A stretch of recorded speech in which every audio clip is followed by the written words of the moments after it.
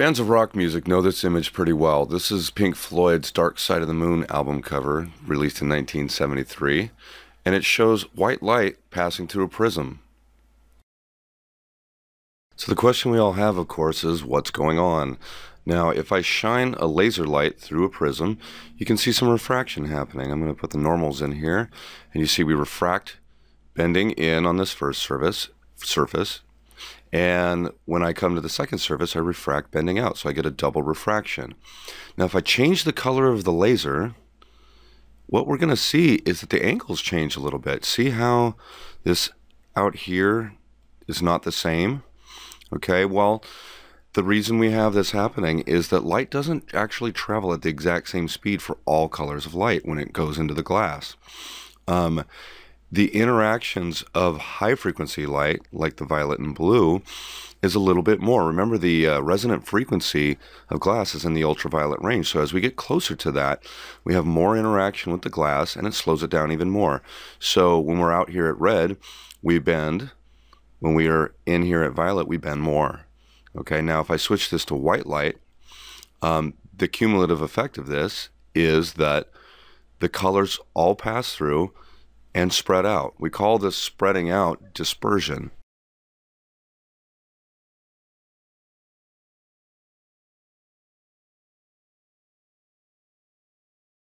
A neat example of a dispersion is a rainbow. When you have your back to the sun and there is water in the air, it could be from rain or it could be from washing the car, you will see a rainbow. So how does a rainbow work? When sunlight hits a raindrop from above, you can see that the different colors, red and violet, enter into the raindrop and are reflected off the back wall and refracted back out. And the angle from the incoming sunlight is different for violet and red. For violet, it's 40 degrees. For red, it's 42 degrees. So you'd think that since the red light comes out on the bottom and the violet's on top from this raindrop here, that you would see the rainbow with violet on top and red on the bottom, but it doesn't actually work that way. Because if you think about the fact that the light has to get to your eye, every single drop can only show you one color. Okay, so this drop up here, the violet's going up over your head, but the red's coming to your eye. Lower drops, the violet, instead of going over your head, goes right into your eye, and that's what you see, and you won't see the red from this drop. So what actually happens is the red is on top in a rainbow, and the violet's down on the bottom. So all the water drops that are dispersing red into your eye form a cone, and all the ones that are dispersing violet into your eye form a smaller cone. And if you look out, that's what gives you this big arc of a rainbow.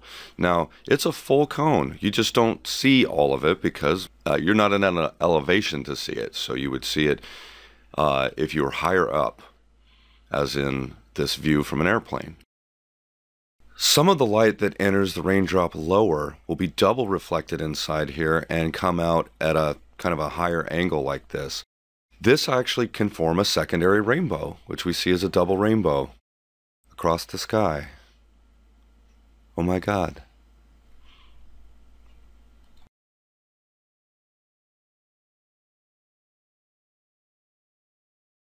When we first talked about refraction, we saw that when you go from a fast medium to a slow medium, the light bends in towards the normal. But when you go from a slow medium back out into a fast medium, it bends away from the normal, like we see here. Up here I've got glass, down here I have air, and this angle is smaller than this angle. Now if I take and rotate this down, you're going to see that that refracted angle is starting to approach the surface. Okay, we're going to get to a point right about here where it's just about touching the surface. Now what happens when we go beyond that?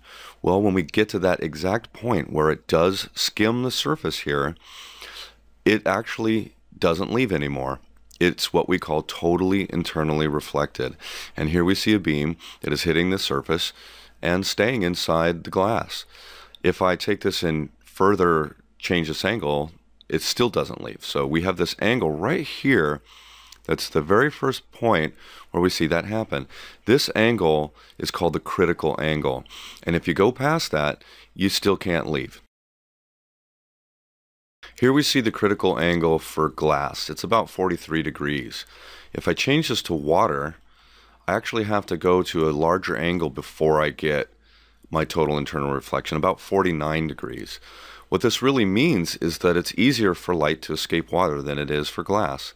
And as the speed in the medium gets slower and slower, like we go from water to glass, and to other materials that have even slower speeds, it gets harder and harder for the light to escape.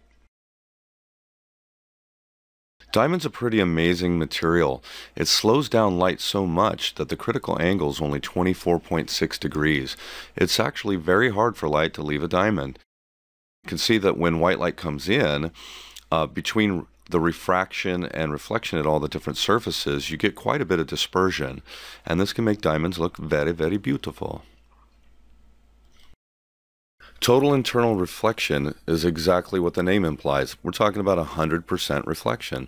That's actually more efficient than mirrors. Mirrors only reflect about 90 to 95% of the light.